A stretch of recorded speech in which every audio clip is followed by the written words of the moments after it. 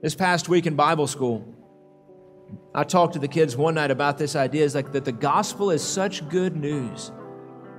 We should never be ashamed of telling people about it. Because the gospel is so powerful. It's the greatest news that's ever been proclaimed. Other people might think that it's great news to hear that there's peace around the world. Brothers and sisters, if tomorrow they came out and said world peace has been accomplished, that's good news. But you know what? It's never going to last.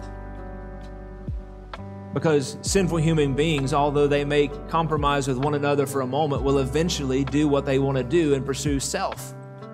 World peace is not accomplishable without Christ.